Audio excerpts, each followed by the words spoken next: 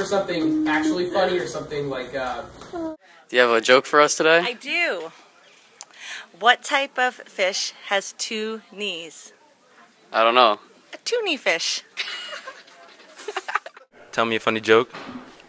Did you hear about the Energizer Bunny? No. He got arrested. Charged with battery. I like that one. Isn't that funny? best history joke ever. I have another fish joke. What do you call a fish with no eyes? I don't know what. Want to tell me a joke?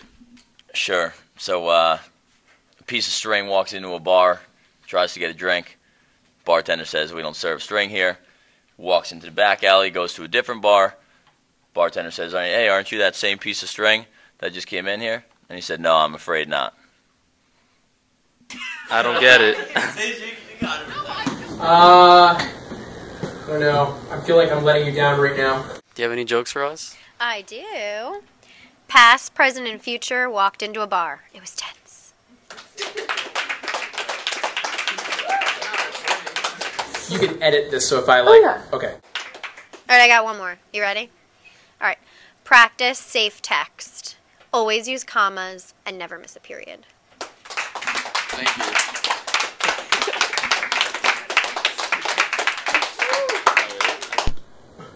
Hello, I'm Mr. Moynihan, history teacher at Stamford High. I don't need to say that, do I? Hey, Becca, where'd you get those pants? Alabama. You're supposed to use the money. Did you know that the toothbrush was invented in Alabama? I did not. Why is that? Because if it was invented anywhere else, it would have been called the teeth brush. Yeah, I feel like I've built this up in my mind so much that now I'm like overthinking this. Do you have a joke for us today? I certainly do.